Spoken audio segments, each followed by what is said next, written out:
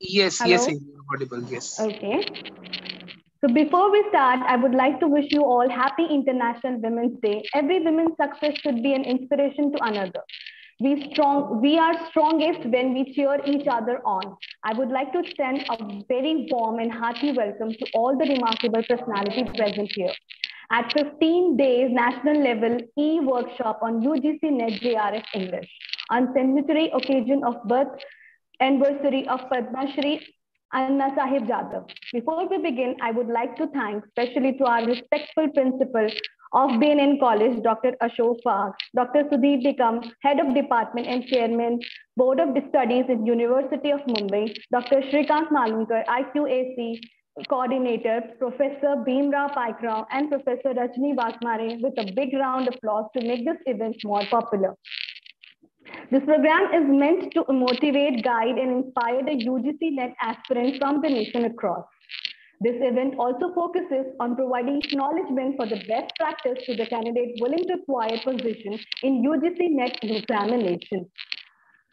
To start this program, sixth day of the workshop, I would like to welcome our honorable of chief guest of our evening, our speaker, Dr. Shrikant Mohan Rao, Assistant Professor, Department of English Government, First Grade College, Manhali. On the journey of his successful career, he achieved PhD on selective satirical novel of Aburi Menon as an academician. Sir has completed 8 years as a lecturer in Government PU College and 4 years as an assistant professor and head of English department in GFGC College, Manali. He is also a member of Indian Association for Canadian Studies, Canada Sahitya Parishad and Government College Teachers Associate, Karnataka. He has also explored his master's work, namely Abhiram Menon, A Brief History of English Literature, Anita Desai, Baumgartner, and Kamala Markandaya. A nowhere men, a comparative study which is ongoing. We are really proud to have you for this glam. So I may request you to share the knowledge of your literary figure on the topic given, literary theory post-World War II. So I would request you, so over to you. Thank you, Amishek, for giving such a nice introduction. So I just want to share my screen.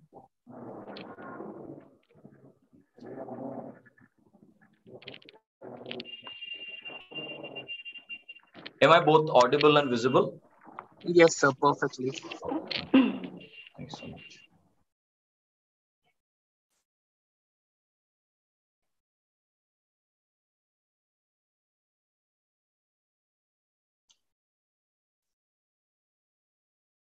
Okay. Good evening, everyone. I thank Dr. Ashok Wag, the principal of B.N.N.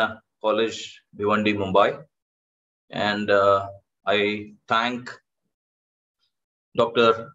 Sudhir Nikam, sir, the head of the department of B.N.N. College, Mumbai. And I thank the coordinator of IQSA of B.N.N. College and the other organizers for inviting me over here and giving me an opportunity to talk on the topic that is literary theories of the post-World War II.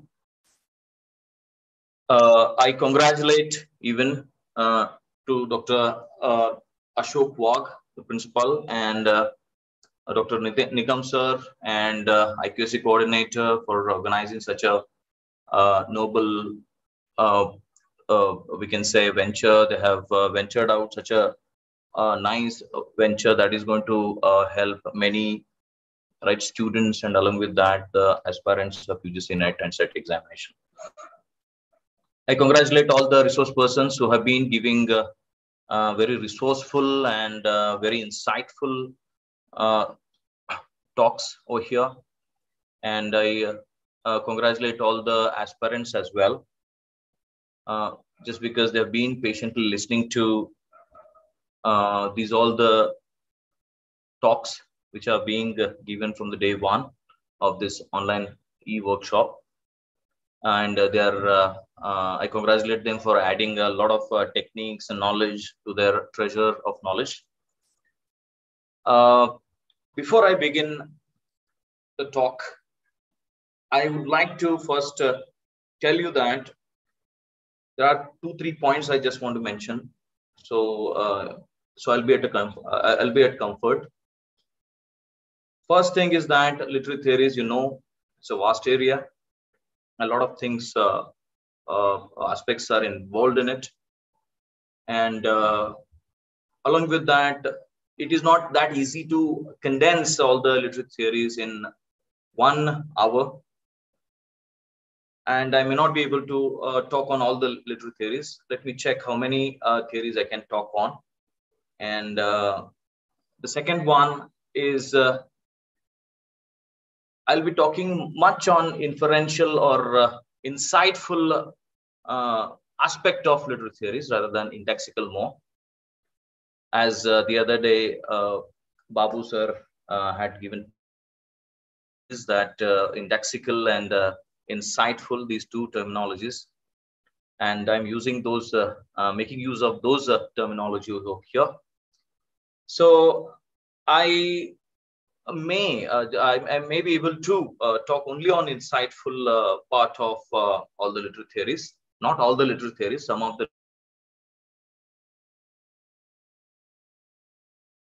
I can consume the time, and these literary theories can consume the time which is given to me. So before I begin, I also would like to tell you is that my talk is divided into 2 parts. One is the tips, some suggestions, and which are my experience as far as the literary theories are concerned, post-World War II. And after that, I'll just be talking on few literary theories and I'll wind up my talk. First, and before that, I just would like to share some things that I have observed over there in UGC Net and set groups over there on social media platforms like on WhatsApp, on Facebook, on a different social media platform, that I observed that what I have observed is regarding the results which have been announced recently, where instead of percentage, the percentile, a new concept has come, and that has put a lot of aspirants into chaos, and they were expressing a lot of worries, expressing a lot of worries, and some of them even they were very much depressed just because they couldn't be eligible, they could not get themselves to be eligible to be an assistant professor or for JRF, just because of 1 or 2 points or 2 marks. So due to that, they couldn't clear this exam, and so in a way, I just saw that very much anxiety in those groups, and maybe the reason is that I think the UGC has to answer just because it's very much chaotic this time, the result which has been announced by UGC. So many of them, they talked very as if that they have lost hope. And in this hopeless, in this hopeless, we can say life itself, or the time in which you are existing, we need to have hope some other way. As Albert Camus says in his one of the very interesting book, he says that if at all the hope is lost, it is the duty of a person or a person who is existing. It is to invent the hope, Only the hope can make you to make you to get succeeded and achieve your goal. And continuity, consistency, and your approach towards this examination matters a lot. As compared to the preparation, I feel that this approach is greater than the preparation itself. We need to be very much hopeful, and you might have heard about the story of myth of Sisyphus, a book, a work that has been written by and published by Albert Camus. He says, I think you might know the story of Sisyphus, who has been cursed to push the boulder, a big boulder, a rock over there to the top of the hill. But the curse is that whenever he pushes that rock or that at the apex of that particular hill, and it just tumbles down.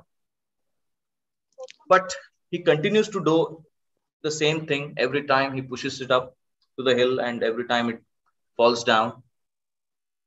But he keeps doing the same work, and he continues to do the same work, right? And in this scenario, Albert Camus says that we have to imagine Sisyphus to be happy. We can compare that boulder to UGC NET examination, which you are pushing every now and then.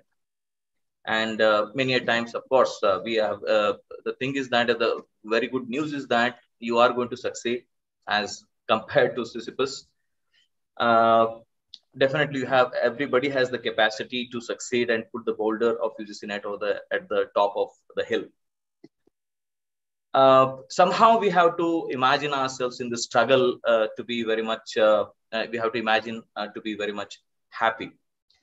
So these are all the things I think we have to keep in mind. We have to change the attitude and approach. We have to create a new kind of approach, right? How you take this examination. I think that matters a lot, right?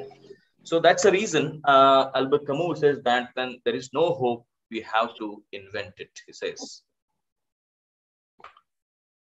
Now, the first part of this talk, some tips which I would like to give you when typically you are reading or studying literary theories. Before you begin literary theories, read the history of Western philosophy from Plato to Derrida. It's very, very important. Many universities, they have got the syllabus of literary theories. But the problem, what occurs to the student is that they don't know. They study literary theories independently without having any kind of a background of the Western philosophical thought of schools, different schools of thoughts. So that is why I feel that this is one particular statement given by Hegel. Hegel is famous for his dialectic process of understanding the reality. Hegel says that we cannot understand anything and everything in isolation. We have to have a backdrop. We have to have a background. So to study literary theories is why I'm telling you, just because literary theories are all the result of all the philosophical thoughts, the different schools of philosophy. That's the cause, and the result is nothing but literary theories. If you do not know history of Western philosophy, you're not able to understand. You will not understand. I feel that that's what my experience is. You may not be able to understand its literary theories in a deeper way. So the first thing what you have to do is that read history of Western philosophy to understand these all the literary theories. Why am I telling you? Just because, once again, I can just give on one example. Take the example of Marxism. If you want to understand Marxism, right? Of course, you can just open a literary theory book and you start what exactly the ideas, ideologies, what Marx has got, that you know. But from where this particular ideology of Marxism begins, right? Where exactly, how can we trace, where exactly can we trace the roots of Marxist point of view of understanding a particular text? I'll tell you one thing. From the day one, if at all you peep into the history of Western philosophy, you see that it begins with Thales, a pre-Socratic philosopher. And later comes Heraclitus, a subsequent philosopher, a succeeding philosopher, Heraclitus. Heraclitus gave one particular statement in order to understand reality. And one thing I would like to remind you here is that all schools of thoughts in Western philosophy are they themselves made to be busy to understand, comprehend what exactly the reality is, the nature of reality, the metaphysics of reality. They try to understand from the day one. And the same thing is continued till the date. Right? To understand reality is the main purpose of all the Western schools of thoughts. So Heraclitus gives a statement that to understand reality, he says that reality is in flux. Everything is in flux. And a famous statement, I think you have to, I just want to quote over here, is that it says that we cannot step into the same water twice. So he says that everything is changing, like it echoes, right? Buddha, it echoes Derrida, right? Look at that, how the roots I am trying to connect, right? I'm connecting the literary theories of the present world to the pre-Socratic philosophers, where the roots of these literary theories are some other way, they are there. You have to trace the roots. Heraclitus says that everything is in flux and we cannot step into the same water twice. And subsequent philosopher, one more, that is Parmenides, one more philosopher, who gave a statement: no, reality is not in flux. Reality is immutable. It cannot change. The basic structure of reality is immutable. It cannot change. This is the dichotomy of those two ideas, the two different schools of thoughts. Right? First, Heraclitus says that everything is flux, and later Parmenides says no, reality is immutable. And these two dichotomous ideas, later, when Socrates and Plato come, and Plato receives them and understands and interprets and evaluates and comes to the conclusion that reality, he brings a synthesis of these two philosophers like Heraclitus and Parmenides, and says that reality is not it is twofold. He says reality is twofold. One is the reality which is in flux, and the other reality which is immutable. Hope you're getting me what I'm trying to tell you. And he creates two different worlds on the basis of this statement of Heraclitus and Parmenides. Says that there are two different worlds. One is the intelligible world, and the second one is a sensible world. Intelligible world and a sensible world. Intelligible world, where he propagates the theory of forms. He says that forms, they remain the same, they never change, they are immutable. Forms are immutable, they never change, they remain the same, or they were and they will be the same. Whereas the reality of the sensible world, they keep on changing. It is in flux. So it's synthesizing two different ideas, two different schools of thought of Heraclitus and Parmenides, and he's synthesizing. And in that, one more thing that is very much important to notice, that in the synthesis itself, the synthesis of Plato, what two different schools of thoughts he brings and says that two different worlds we have got. One, the sensible world, the intelligible world. Sensible world is in flux, and intelligible world is immutable. He privileges the intelligible world over the sensible world. He privileges intelligible world over the sensible world. And this is where the statement is rejected by Aristotle, his disciple. He says that no. He says no.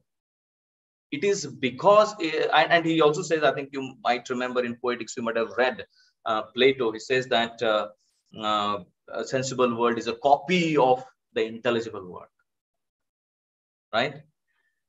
But you can see later Aristotle rejects the idea of the synthesis what he has brought, and he says that no, it is not. It is not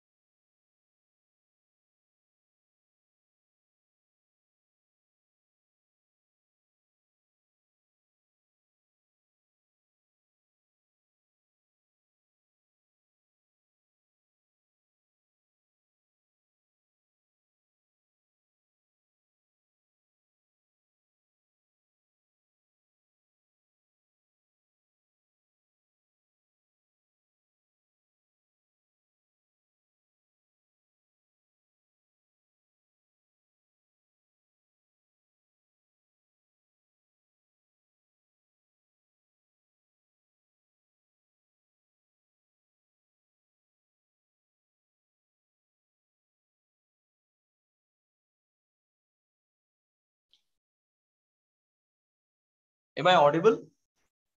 Yes, yes, sir, you are. I think there was a technical glitch, it seems. No problem. Right.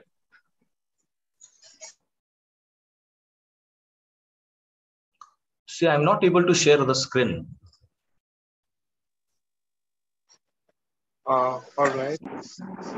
All right, sir.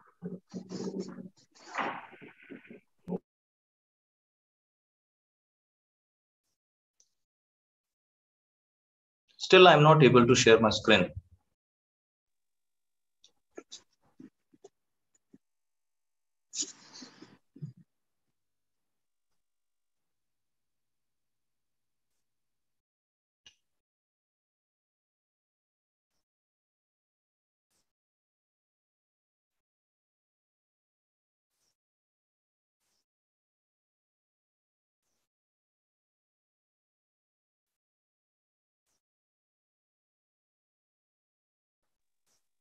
So how about now? Please try again. Yeah, yeah. Is it visible, sir?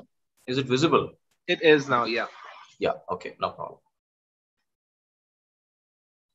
So I was talking about two different realities, the twofold reality theory of Plato, and Aristotle later rejects this theory, and because Plato has privileged the intelligible world over the sensible world.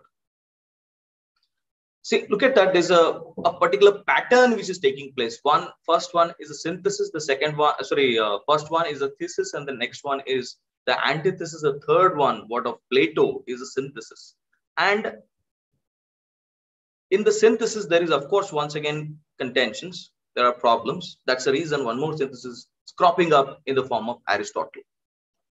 If you go down to the modern age, if at all you have a glance over Cartesian philosophy, where he divides reality into two parts, one, the reality of the mind, and reality of the world. And he privileges rationality, the mind, the reality of mind over the reality of the world. He says that it's rationality through which we can know the reality. It's through rationality we know the reality. And after subsequent philosophers, the empiricist philosophers, we have got John Locke, David Hume, they attacked Cartesian philosophy, that it is through rationality we know the reality. They say that it is not true. So once again, the statement of Descartes that reality can only be understood through rationality, and it's contrary to it what we have got one more statement, that is the antithesis of that statement. What we have got is of Humean empiricism, where he says that no, reality, it cannot be understood through rationality. It's through empirical evidence. It is through the senses we understand the reality. And the synthesis of these two thesis and antithesis that we see in Hegel. Later, he synthesizes both.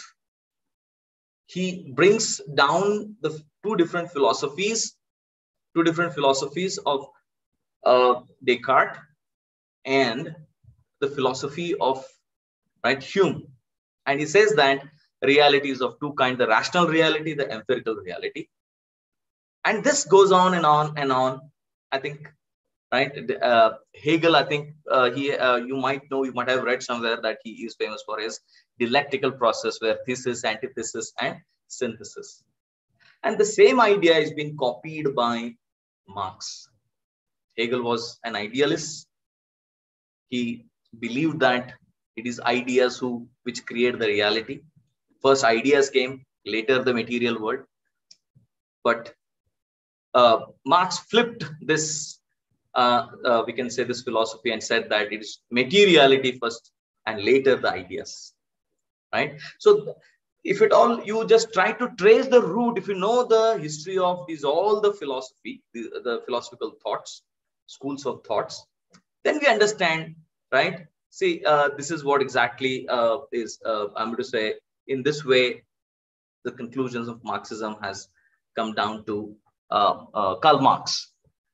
So that is why I always suggest those the aspirants of UGC NET that to read history of Western philosophy, there are 3 books that I recommend, I suggest. History of Western Philosophy written by Bertrand Russell, and the second one is from Socrates to Sat by T.Z. Levine, and the third one, Story of Western Philosophy by Will Durant. The next tip that I would like to give before reading history of, I'm going to say the literary theories, better you read world history, especially focus more on the English, German, and French history. It's just because all the schools of different philosophical thoughts, they have got their roots over there in England, Germany, and France. So as Hegel, I have already told you in his historicism, he says that we cannot understand anything and everything in isolation, right? It has to be understood in backdrop, in background. So that's the reason I also suggest you to read the history of the world, especially focusing on English, German, and French. Now, coming to the point, focus, right? Whenever you're preparing for this examination, keep in mind, right? As from the day first, you have come to know there are 2 different types of information. One as Dr. Babu had mentioned over there in his first lecture, that is indexical information, and the second one is insightful information.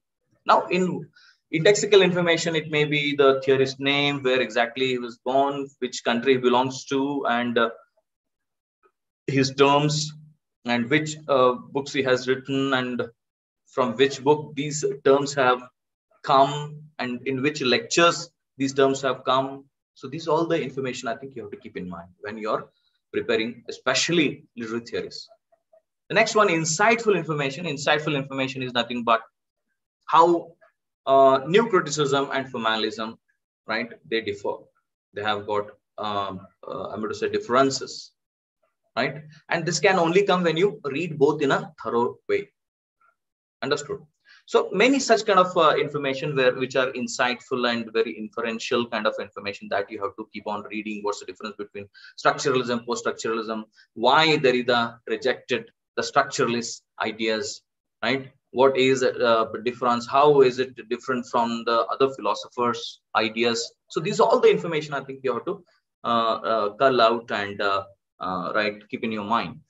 So third, final tip that I would like to give you is that the best thing that you can solve the previous year question papers, at least 15 years question papers, right? From the day when the NET examination began, from that day onwards till now, whatever the question papers are available, right, that you have to collage and right, bifurcate, right, those questions which are pertinent to or related to literary theories, you have to, right, some other way collect and start solving those. So these are all the tips I think you have to follow when you are preparing these all the theories.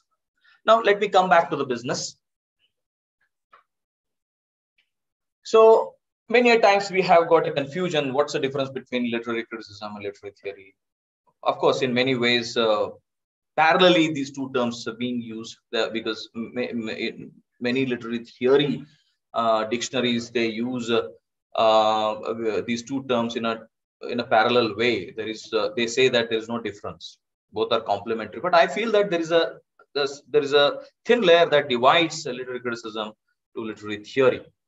So what literary theory is the study, right? It's just studies. Literary theory takes a text and studies, and it evaluates, analyzes, and it interprets.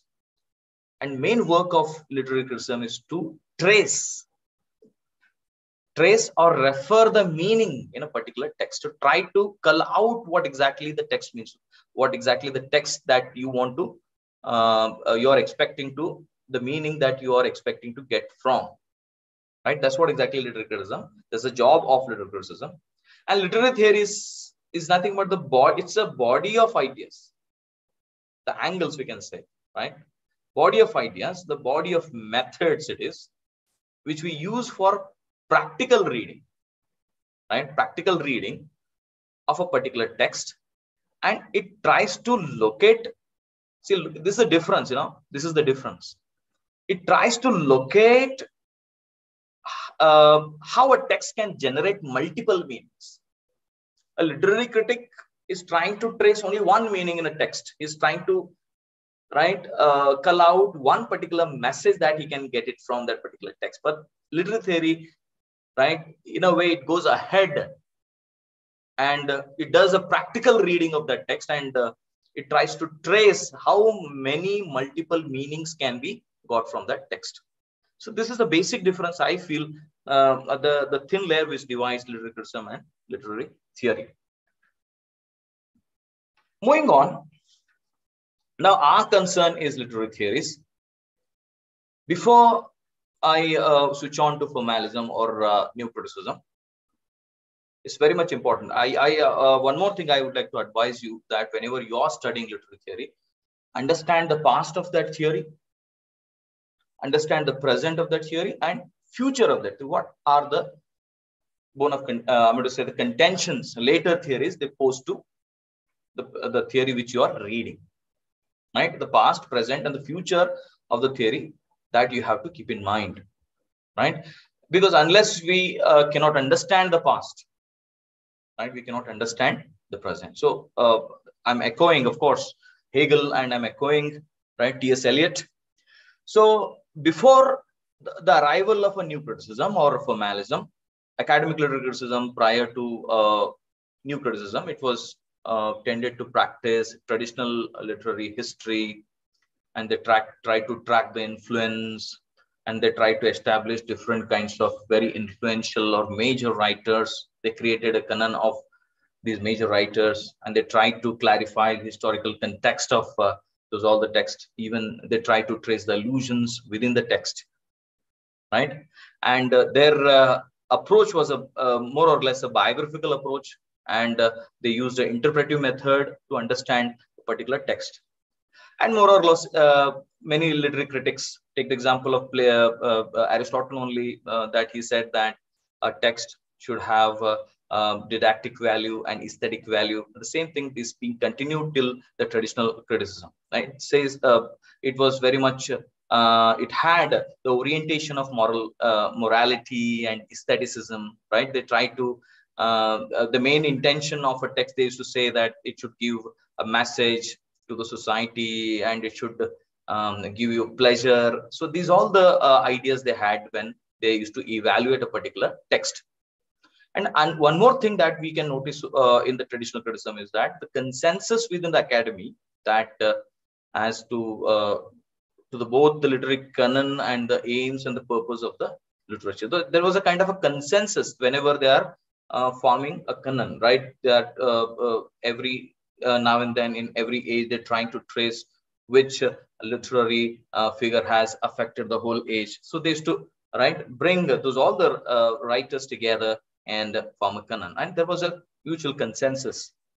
But later, maybe around the First World War, the questions being asked, to these all the traditional literary critics, there are three questions they ask. One is what literature was, and why we read literature, and what we read.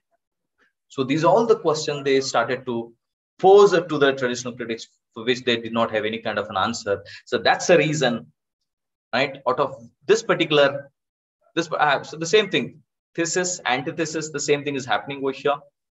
And out of which what born is nothing but the new criticism or formalism, which began in the year 1916 and 1935. We have got two sects of this new criticism or formalism. The Russian formalism, on the other hand, we have got UK and USA, that is new criticism. Russian formalism emerged in 1919 when they established Opus as Petersburg Society for Study of Poetic Language. And this society had three lapses in its tenure, one in 1916, 1921, and 1928. And they had their own agendas. In 1916, 21 poetic and prose language was studied, and 28 examination of literary problems were evaluated, interpreted in 1921 and 1928. 35 resolutions were brought down. And as I have already told you that we cannot have an understanding of any kind of a text unless we'll not have understanding of historical understanding. Here at this time, at this juncture of time, Stalin was ruling Russia and he suppressed all the Russian formalists. That's the reason they changed their headquarters from Moscow to Prague in Czechoslovakia. I think these are all the questions would be asked. It's definitely indexical what information that you can make use of. Now, what exactly is formalism? Formalism is a reaction against a biographical approach, and it attacks the historical and social approaches. Why? The reason is that every time text was not even its own identity. To understand a text, they always propagated that we have to understand text through biographical approach, through historical approach, through sociological approach. Then only a text can be understood. They never had an idea that a text itself is an independent identity, which is self-sufficient, which doesn't need any kind of a context at all. So this particular approach, right, that rejected biographical approach, historical approach, and sociological. The text was exploited in many ways: biographical way, historical way, social conditions of that particular period of time when the text was placed. So these all the things were happening. So exploitation of text took place. That's the reason a new criticism, a new philosophy of criticism that was born, right? Where the text was given importance, the structure was given importance, and this new criticism suggests changes in the material of the poem. So what exactly they're focusing on? They're focusing on the material of the poem, like poetic devices, artistic instruments, right? So they don't need any kind of an external truth, right, that they can understand the text, right? So this particular thing, later was rejected by structuralists and post-structuralists. Of course, structuralism and formalism, some other way they went hand in hand. Later, some more things got changed. That's the reason it went on to some other way. So formalists, keep in mind, it's very much important to keep in mind that they were against a biographical approach, they were against a historical approach, they were against a sociological approach. Their main focus was only the structure of the text, the form of the text. The title itself is indicate the title of the theory itself indicates it's a formalism. They're very much concerned only with the form. What they needed was the form, the structure of any genre. It may be a poem or a drama or anything. The main concern, this is also very much important. The main concern, they mainly focused, right, on poems rather than other genres. Understood? And they always focused on poetic devices, artistic instruments, and they rejected any external, right, truth that can be achieved beyond those given rules. So they said that, they gave a state, I'm going to say they propagated that the art is a thing in itself. Art is a thing in itself, and it is independent. It's an organic unity. The statement, right, by formalists. The text itself is an organic unity, which is complete in itself, right? They also say that critic must have a close study of the text, close reading, but I've heard about this particular term, right? Without the name of the title, the title, without the name of the poet, they used to throw all the pages over there among the students in the class. These all formalists, especially I. Richards and all everything, right? They used to throw all the papers over there in the hand of the students and ask them to interpret the structure of those poems, right? So this is what exactly we can know. So they never wanted the text to be understood through a sociological, historical, and political or environmental conditions, right? So one more thing that we have to keep in mind is that critic must not be prejudiced, they said. Prejudice means they should not have any kind of a history of the author, the biography of the author, the sociological conditions in which the author was born. No, it was not. And traditional criticism, if at all you look at, the author was there in the center. Here, for the first time, author got replaced by a text, the structure, the form of that text. And they worked on images, imageries, meter, rhythm. They were very much concerned about the technical aspects of that form, rather than, once again, let me repeat it, that is historical, sociological, or any other approach. So, and one more thing, what they said is that the proper analysis of an artwork should be separated from all contextual consideration. Therefore, all ideas of art as an agent of social change. Art itself can change the society. It doesn't require any kind of a context, or it doesn't depend, the text doesn't depend on any kind of a context, they said. Right? So many things are there to be discussed on. I'm just condensing it just because we have time is a constraint. So the main personalities of Russian formalism are Roman Jakobson, Victor Slowacki, Boris Eschenbaum. Roman Jakobson's very famous statement, right, that we have to keep in mind. Right, the object of study in literary science is not literature. We are not studying about literature. We are studying about the literariness of the text. So this is the words being used, a very important terminology that we have to keep in mind. Literariness means it is nothing but the structure. It is nothing but what makes a text to be literary. And those all technicalities have to be studied. That's what Jakobson says. Victor Slowacki's very famous book, Art as a Technique, where he gives different kinds of statements regarding this particular movement.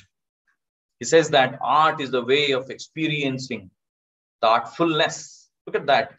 Experiencing the artfulness. He's not behind the context. He's not behind the historical approach. He's not behind the sociological approach. He says that what we need is artfulness of that particular text. For them, right? For them, object is not important. It is the text. Understood? This is what exactly we understand by this statement. New criticism, in a way, it is also called as ontological criticism. Ontology is a part of, once again, philosophy.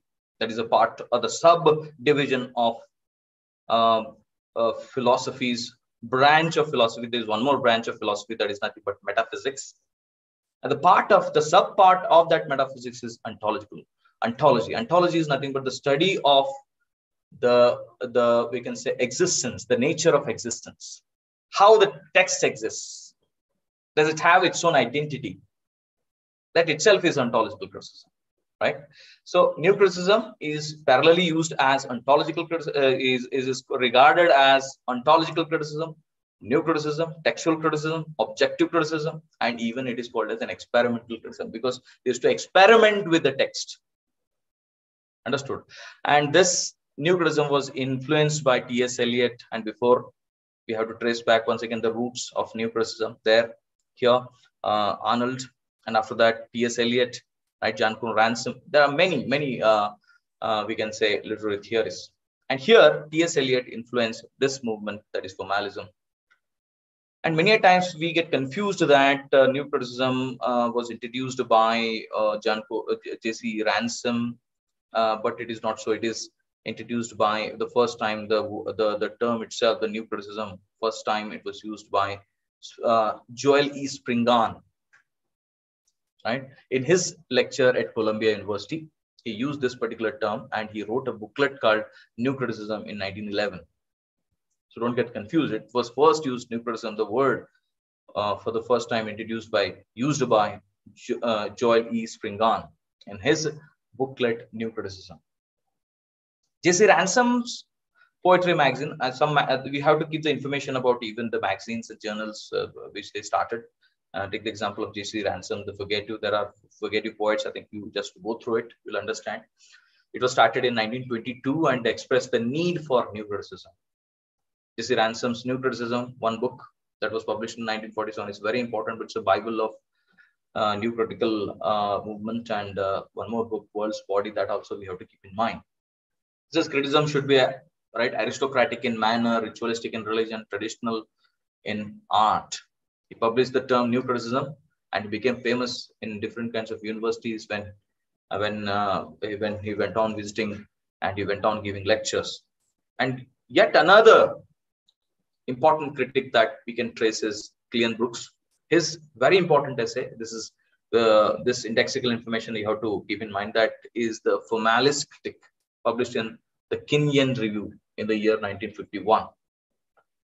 Another new critic is Halme, whose speculations, what exactly demanded is the formalis criticism. A new criticism has to be created. That's what Halme said, and he was in favor of technical aspects of criticism.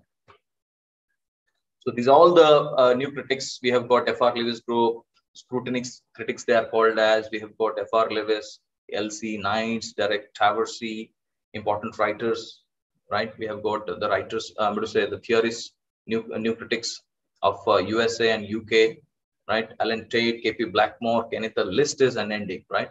So even you have got some, maybe they would ask, they make you to get confused and they ask you that which critic belong to which country, right? That also would be asked in your examination. So I. Richards, William Emerson, F.R. Lewis, L.C. Knights, and Derek Travers are from UK, and the list which is being given on the left: Alan Tate, K.P. Blackmore, Kenneth Lurk, and York Winters, Glenn Brooks, and Robert Penn Warren, William Winsor Jr. who belong to USA, the nationalities of USA. And these journals, new critical journals that you have to keep in mind: Scrutiny, the Southern Review, Kenyan Reviews, Siveni Review. So these journals names also you have to keep in mind.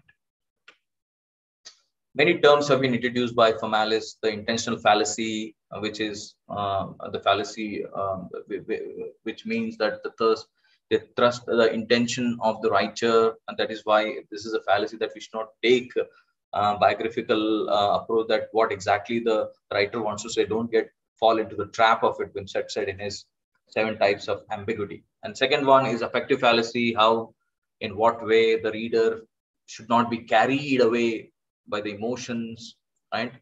And how, in what way the text is affecting them, we should not get carried away. So they want what exactly here new critics try to make themselves to be busy with is nothing but the rules of the game.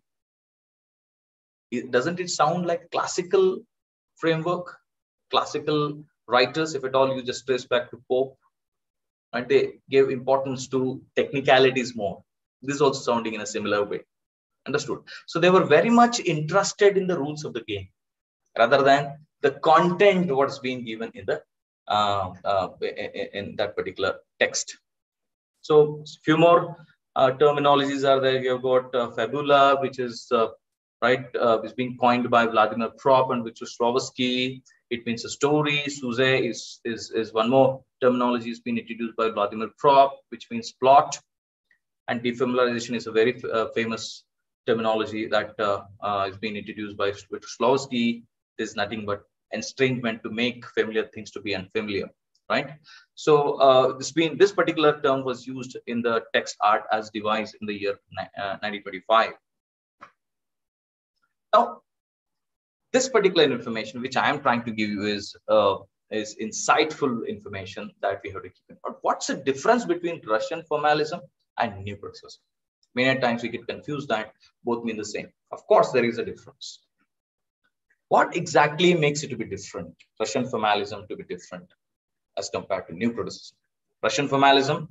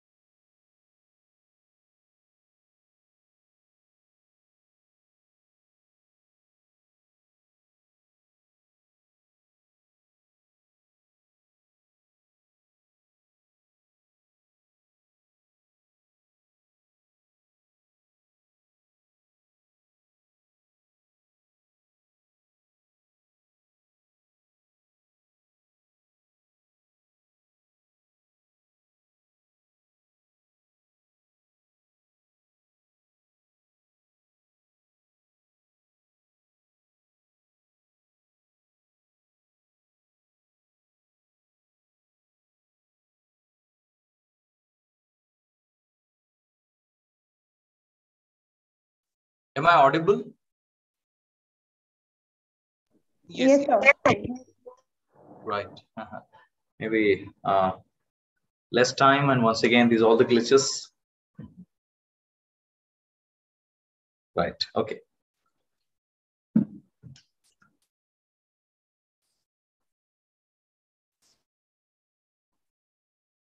So once again, I welcome you back.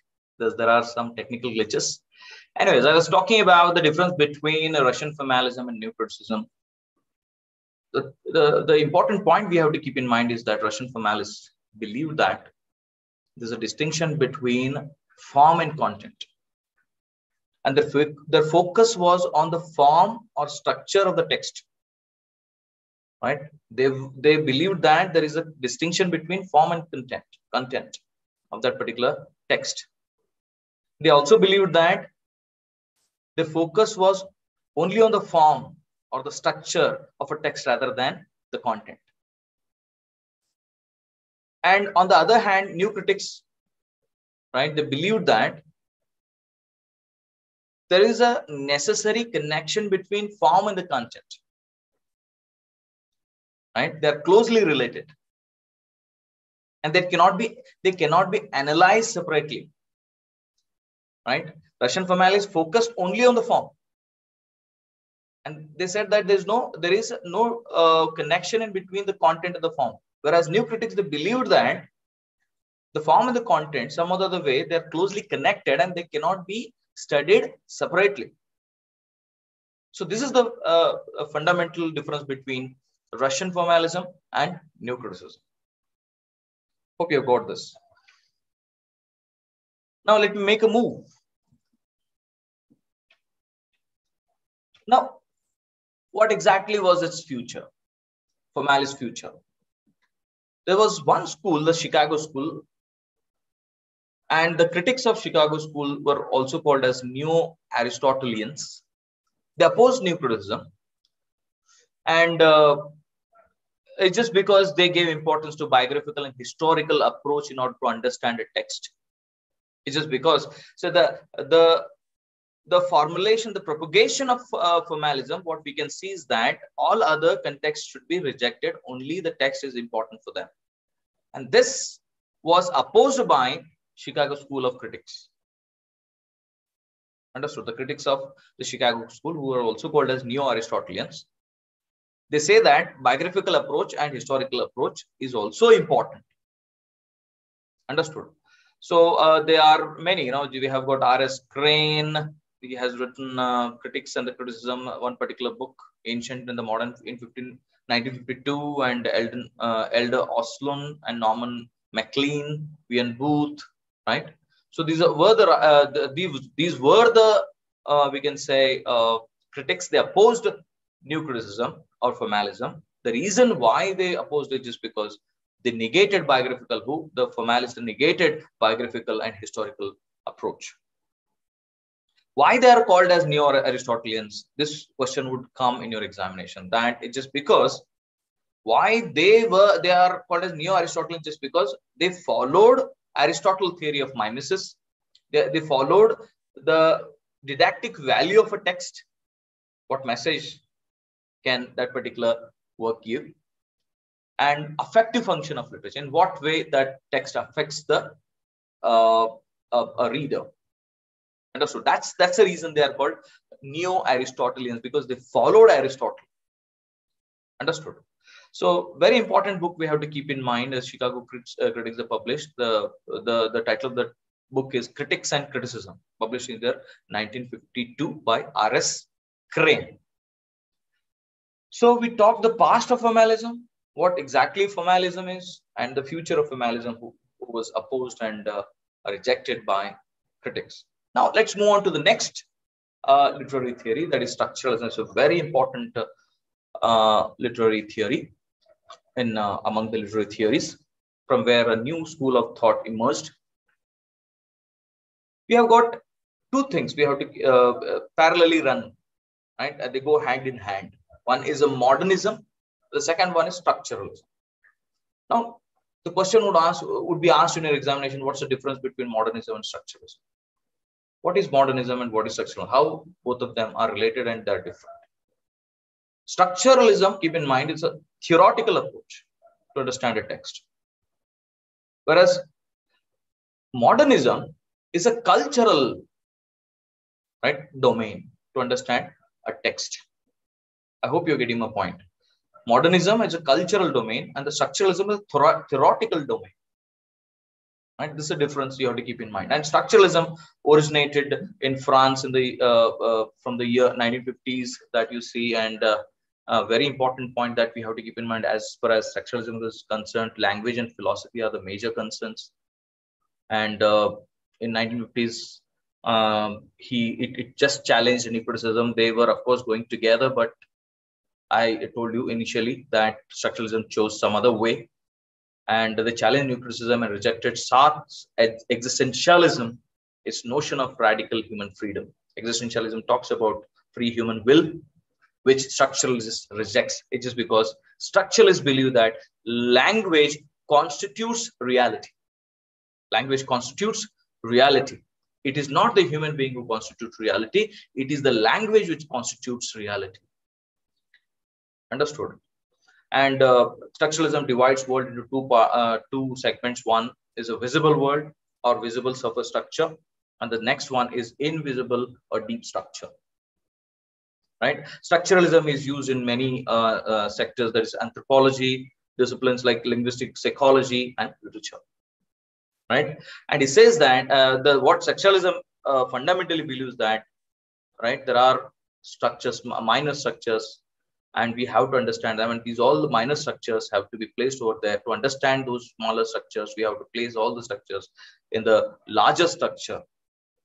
And they also believe that, right, truth is relational, arbitrary, and reality is, right, constructed by the mind. And language, right, creates or constitutes reality they believe in.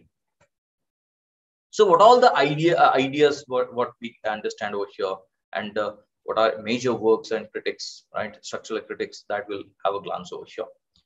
So structuralism focus how human behavior is determined by cultural, social, and psychological structures. Now, you can see here, there is antithesis of formalism. Formalists say that we want only the text, but structuralists say that we want cultural, social, and psychological structure. And you can add one more thing, that is language. Understood? Cultural, social, and psychological structures. It's very much important.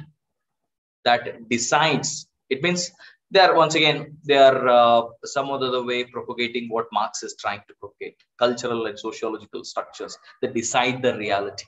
We are controlled by the external reality. Right? Human behavior is controlled by cultural, social, and psychological structures. Even the language constitutes reality.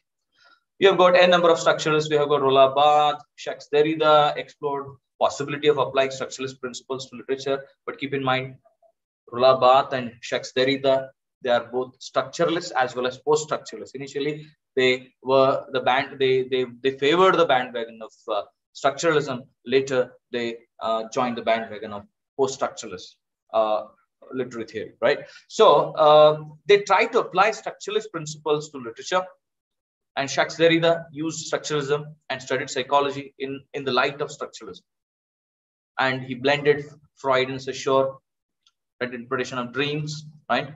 Michel Foucault, his very famous work, The Order of Things, that examined the history of science to study the structure of epistemology. Now, what exactly epistemology is? It's a nature of knowledge, how knowledge is coming into existence. And Michel Foucault's main concern was knowledge, right? Knowledge, power.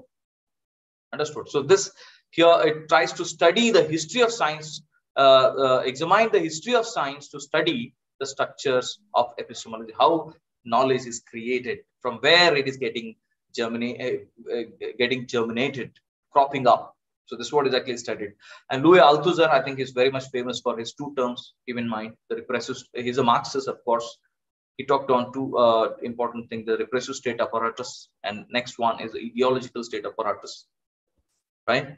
And he combined Marxism and structuralism, as we have already come to know in the first sentence itself, that structuralism, right? It propagates that human behavior is decided by the culture, social, and psychological condition of human being. And the same thing is being echoed over there later in the later stages of Marxism. And many Marxists, we can say literary Marxists, they believed in structuralists. They were also structuralists. Of course, they changed their tone later. That's quite a different story. So structuralism, in a broader sense, is a way of perceiving the world in terms of structures. To know the reality, we need to understand the structures, and we have to place those structures over there in a larger structure, and how that will understand it. So first seen in the May, and we have got structuralism in anthropology also. Right, the main important anthropologist, structural anthropologist, that is Claude Levi-Strauss, and the literary critic Roland Barthes. Their sense of structuralism is a belief that what exactly they believed in, that things cannot be understood. They said things cannot be understood in isolation. Right. For example, if I have a pen, right, if at all I have a pen, I should understand this particular pen. Right, I understand this pen in negation of other things. Pen, we understand this pen in the negation of other things. Like, for example, pen, it exists, it's just because, right? Pen is not a bottle, pen is not the mouse, the pen is not the mobile. So we are understanding this particular identity in negations, and it cannot be understood in isolation. We have to negate the other identities, then this exists. If at all I exist just because, right? Because I'm not like other things which exist around me. That is why I exist. Once again, I doubt, therefore I think, therefore I exist. I think you just go through Cartesian philosophy of I think, therefore I am. It is not I think, therefore I am. It is I doubt, therefore I think, therefore I exist. Understood? The complete statement of we can say Descartes. So the context of larger structures do not exist by themselves, but are formed by our way of perceiving the world. This is one more fundamental belief what structuralists they had. The context of the largest, even larger structures, they do not exist by themselves. It is through our senses, how we perceive them, right? That forms or creates reality they believe in. And structuralist criticism, consequently, there is a constant movement away from interpretation of the individual literary work towards understanding the larger structures. So they study the smaller structures and they place them into the larger structures. And the fundamental belief that all human activities are constructed, they are not natural, right? They are essentially, right? They pervade all seminal works of structuralism. So these all the things, nothing is natural, right? Everything is a construct, right? You got Levi-Strauss, Barthes, Vladimir Trop, A.J. Grimas, right? They practice this. And we have got like Terence Hawke, right? He used structuralism and he amalgamated structuralism and semiotics, right? He studied it. Robert Schulz, right? He studied structuralism in literature, how structuralism works in literature. Colin Maccabee, Frank Kermode, and David Lodge, they combined traditional and structuralist approaches in his book, Working with Structuralism. And we have got a number of American structuralists, like we have got Jonathan Culler, C.S. Peirce, Charles Morris, Noam Chomsky. These are all the people I think you have to explore. I cannot just talk on each and every one just because time is a constraint. I have to move on. So for scientific categorization, structuralism suggests that interrelationship between unites and the rules. The surface phenomenon, that is nothing but the unites, and the invisible phenomenon just below, what I think, but I've seen that particular image where on the hill, the top of the hill is out, and inside there is its structure is inside. Might have seen that particular image. So in a similar way, structuralists, they see there are two different realities: the unites, the small unit, the outer surface, and the inner surface. And to understand outer surface, we need to place the outer surface in a larger structure of inner surface. And in language, units are words, rules. The rules are the forms of grammar which order words. That they believe in. Structuralists believe that underlying structures which organize rules and units into meaningful system are generated by human mind itself. So mind is the main major concern for structuralists. They believe that mind creates the reality, creates structures. Understood? So structuralist tries to reduce the complexity of human experience to the certain underlying structures which are universal, an idea which has its roots and right in the classicists like Aristotle identified simple structures as forming the basis of life.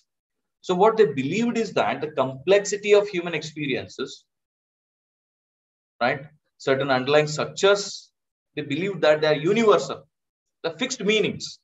Structuralists believe that there is a fixed meaning in every structure. So this is where the antithesis lies. This is where aporia lies, where there is contradiction, which is not liked by the post-structuralists. There is a straightaway attack this one, right? Sign is equal to signifier and signified, right? A sign is a constant. It is right. It is created due to two factors. One is the signifier and the signified. The sound image and the image which appears in your brain. When I say tree, the word tree, right, and the word tree and the image which appears in your brain, they have got necessary connection. That's what structuralists believed in. But later you see that post-structuralists, right, post-structuralism, Derrida deconstructed it and he said that we do not have, there is nothing called transcendental signified. He uses the term transcendental signified. There's nothing called transcendental signified. There are only signifiers. We do not have one fixed meaning of any kind of a word. Every meaning appeals to few more meanings. There's nothing called meaning, right? Every meaning appeals few more words, and those few more words appeal few more. It goes on and on. It does not have any kind of infinitely. It goes on. That's what exactly post-structuralists believe. I'm using two both just because to understand structuralism, we should also know what exactly structuralism, how in what way they deconstructed structuralism, right? Structuralists believe that, right, that conceptual system that has three properties. They believed that a structural property has got three important aspects. One is the wholeness. The system should function as a whole. Transformation, the system should not be static, and it should have a self-regulation. It should, right? It should not be changed. The basic structure should not be changed. It should be immutable, right? Structures have got 3 points. One is of three features: the wholeness, transformation, and self-regulation. These 3 points I think we have to keep in mind when we are understanding structuralism. Now, a lot of things, to be talked on. We have got structuralism used in anthropological sector, and it is used over there in linguistic sector. We have got the Ferdinand de Saussure, and Saussure, his work, what we have got is been later published by his, we can say, the disciples, and what Saussure believed that truth is relational, arbitrary. There's no necessary connection between the sound image and the, we can say, the signifier and the signified. There's no necessary connection at all, but it is the human mind provides the connection. That's what exactly he believed in. And he also believed in, later, we have got Levi Strauss. He believes in binary oppositions. Even he talks about many things in it. He talks about, I'm not going deeper into it. A lot of things to be talked on, just because I think time is getting over. So binary oppositions later were talked on by Levi Strauss, and Saussure, he says that he gives the importance to speech, as Aristotle in his particular work called Fides, he says that presence, presence is always privileged over the absence, right? So in a way, presence, that is nothing but speech is, right, privileged over writing. That later became a bone of contention in between structuralists and post-structuralists, right? So Saussure gives premise to speech and guarantees subjectivity and presence, whereas writing, he asserted, denotes substance of the speaker as well as the signified. So where presences are given a lot of importance.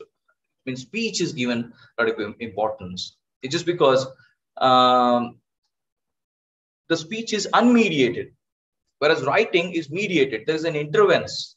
Writing has to have a representation.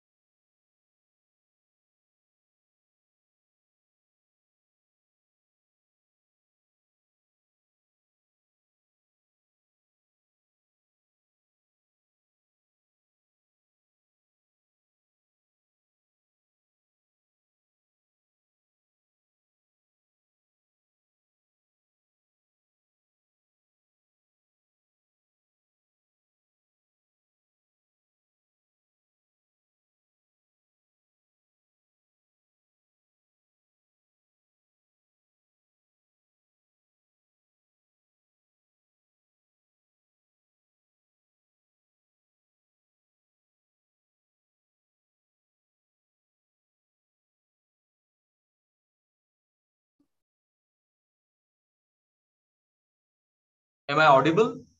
I don't know why this is happening. Yes, sir. Yes, sir. You are audible.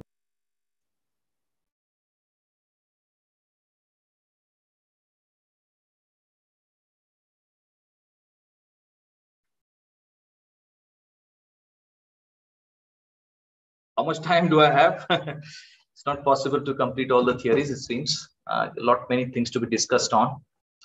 Uh, uh, I was just talking about Saussure's primacy that he gave over a speech over writing, and this became a bone of contention for the post-structuralists. And Derrida critiqued it as logocentrism or phonocentrism, where undue importance is given to speech rather than the writing.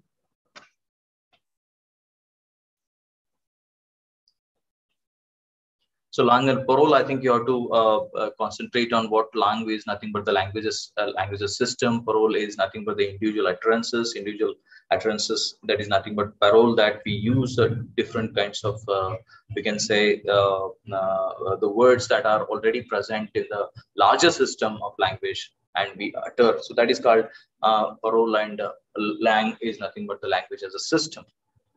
So many things to be talked on structuralism. I may not have much time to talk on, and let me move on to next. So structuralist anthropology, Levi-Strauss, he says culture is a language, and he uses the word mytheme, and many things are there. I don't know how far I can just go. Let me just directly go on to the next literary theory, and I've been talking, whenever I was talking about structuralism, I also talked in what way structuralism was opposed and got rejected by post-structuralists. That also I talked on. And let me directly move on to post-structuralism. Very quickly, I'll just make you to have a glance over post-structuralism. Of course, there are many terminologies. We have got sign is equal to signified, relational, right? Relationality, arbitrariness, right? N number of such kind of terminologies that I advise you to go through them and understand structuralism through the through anthropologist point of view, linguistic point of view, and structuralist point of view. So these three things I think you have to keep in mind when you're reading structuralism. Now next is post-structuralism. Post-structuralism, it emerged in France in 1960s, and it was there was a kind of a love and hate relationship between structuralists and post-structuralists, right? We have got Roland Barthes, Jacques Lacan, Julia Kristeva, Michel Foucault, right? Initially, they were all structuralists, but later they shifted and they joined the bandwagon of post-structuralists. And the main fundamental belief of post-structuralism, or the deconstructive way, is nothing but that this polysemic nature of semiotic code which are encoded in a text. So this same thing, that what I'm trying to tell you is that meaning is not fixed. Meaning is polysemic in nature. We cannot have only one meaning, fixed meaning. Right? That's what post-structuralists believed in. This is totally a contrary argument, right, against the structuralists. Structuralists believe that is a fixed meaning in every structure, whereas post-structuralists believe that the meaning itself is polysemic in nature. And that is the fundamental belief of post-structuralists. Right? So, having originated in politically volatile climate, the theory that placed a lot of stress on operations of ideology, power of human subjectivity, where structuralists, they placed a lot of importance to the language, and they believed that language creates or constitutes reality. Right? We also came to know about logocentrism, in what way. So sure, they believe that presence is how in what way what presence is privileged over the absence. And here the contrary idea of we can say Derrida is that some other way writing has got its upper hand, although it has been represented. Right? So he talks about metaphysics of presence, he talks about the deconstruction, he talks about difference, the word, right, manipulated word, that we'll quickly have a glance over. So Plato, in his one particular book called Phaedrus, right, he said that, right, he argued that it is the speech which, that makes you to reach the reality. Right, the speech is unmediated truth. That's what exactly he said. And later Aristotle, that he did not agree to it, and but later when it comes to structuralism, then structuralists believed that, of course, they favored Plato. They believed that speech is always given at is always at the upper hand, the privileged speech over the writing. Right? So they carried forward, or post-structural, they carried forward Martin Heidegger's revision of metaphysics of presence. Now, what all these things that you just go through it. Now, I'll quickly make you to have a glance over what exactly is difference, because many aspirants, they get confused with this particular word. In French, difference is spelled as D-I-F-F-E-R-E-R. And he has manipulated this particular word by taking out E and placed A. And this particular difference has got two features. One is a D-E-F-E-R, defer, and second one is defer. Defer is nothing but to postpone or schedule, right? Schedule to a later part of time. And defer is nothing but not to be alike, not to be the same. Now, I'll make you to understand this one in this way. The meaning of any word, they believe the main concept of structuralism is that they never believe that there is a fixed meaning. They believe that the meaning of no word is its final meaning. A set of words only to be investigated further and further. Fresh words, they come. Take the example over here. Sign is equal to signifier and signified. Cat, when I utter the word, the sound image of cat, right? Suddenly, the image appears over here is of a cat in the brain, right? So structuralists believe that this word and this image, it is, of course, right, some other way they are related, but they're arbitrary in nature. Whereas Derrida, take the example over here itself, he doesn't believe that, right? He says that there is nothing called signified. There are only the signifiers.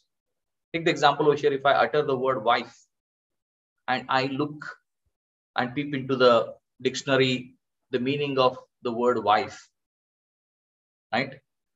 It means the definition is given over there is women that one married to. So the word wife, which I looked into the dictionary, has got definition. It is appealing to one more, right? One more word called women.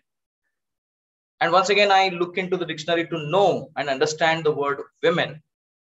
and the dictionary gives one more definition or one more word it appeals to, that is an adult female human being, right? When I look once again this particular word adult into the dictionary, and the definition once again it differs. So in this way it goes on and on and on. It does not have any kind of an end. He says that we have got only signifiers to understand. There is nothing called meaning, because meaning cannot be found. He says that we have got only words that describe a meaning, but it is not in reality meaning at all. When I try to look into the dictionary, the meaning of wife, it gave me few more words. It appealed few more words. Like wife, when I looked into the dictionary, the definition of wife, I got, right, it appealed to me one more word that is nothing but women. When I try to look into dictionary, the meaning of women, definition of women, once again it appealed to one more word, that is adult. And this thing goes on continuing. It does not have any kind of an end. It is infinite. So that is why this is the main fundamental belief of deconstruction or post-structuralist ideas. Understood? So structuralism and post-structuralism, the difference is that they believe that there is a transcendental signified, and whereas the post-structuralists, they believe that there is nothing called transcendental signified. There are only signifiers, because every signifier contains aporia. There is contradiction, and whenever we try to get that particular word signified, we only will get words rather than the meaning itself. Hope you're trying to understanding this one. What Derrida says is that, and what is deconstruction? Deconstruction is not the rejection. Deconstruction is nothing but untwining the possibilities. Untwining the possible. I'm using the word untwining the possibilities. Understood? So signifiers have got few more signifiers. It does not get signified at all. As you can see over here, right? Wife, when I try to refer to the word, the definition over there in the dictionary, I got wife is a woman. Women, once again, I tried to look into the dictionary to understand that one. I got one more word, adult. Right? And when I try to look into the dictionary, the meaning of adult, one more word I got, the person. When I try to look in to understand what exactly a person is, once again, I have got something else. And this goes on and on infinitely, does not have any kind of an end at all. I would have talked a lot on this, but I don't know. The time is a constraint. Anyways, a lot of things to be talked on post-structuralism, and let me directly move on to the last. So the last slide of this presentation. There are many other critical approaches or literary theories that you have to go through and keep in mind when you are studying literary theory. Once again, let me bring back all the tips that you read history of Western philosophy, read history of Europe, or especially focusing on England and French and German. And after that, you start studying all the approaches or literary theories, so that you can understand the depth of all the theories in a better way. And some other literary theories are also there. I have missed. If at all the time had permitted me, I would have talked much on. We have got after post-structuralism, we have got Marxism, feminism. We have got psychoanalytical criticism, new criticism. Many are there. Number is a lot, right? So that's the reason. The problem is the time is a constraint. I just would want to wind up over here. Many things to be talked on, but as Shakespeare in his Sonnet 116 says that we are all the slaves of time. So that's the reason initially I just apprehended that whether I would complete all the theories or not. But I believe that some of the things I have made it very much clear to you all. And I believe that with a positive note that I've given you some, at least the hints, and the approaches which can be used to understand these literary theories. I believe that you have it's been conveyed to you. To talk on one particular literary theory, at least it takes 8 to 10, 15 days. many terminology, especially structuralism, post-structuralism. It goes on for 1 month, 2 months, right?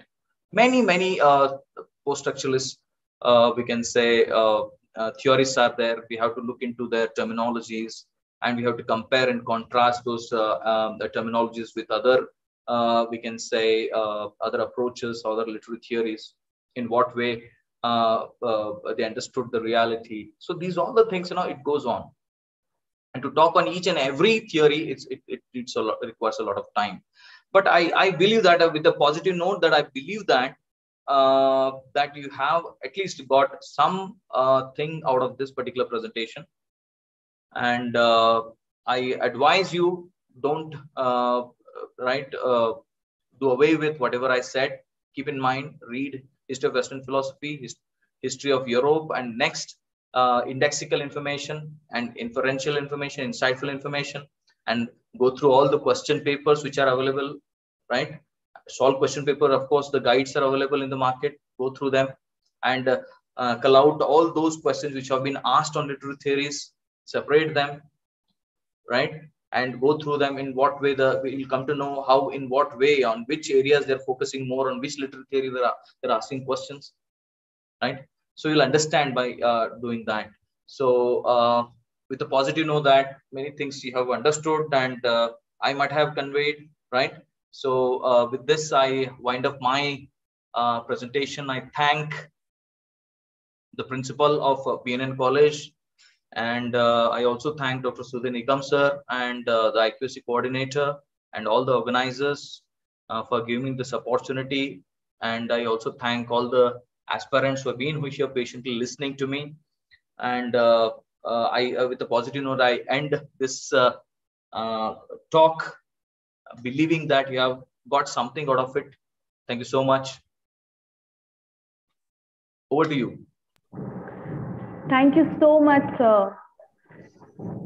That was definitely, we all will keep all the things which you have said us to keep us all these things in our mind, and all the tips and ideas which you have actually shared us, and that will be, this will always be in our mind. Thank you so much for giving so much of information that was inspirational and also full of acknowledgement.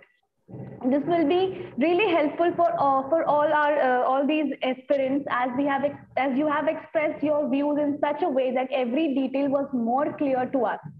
All the part which you have explained was so much easy and acquaintance. I wish to all the participants to perform well for UGC NET examination in future.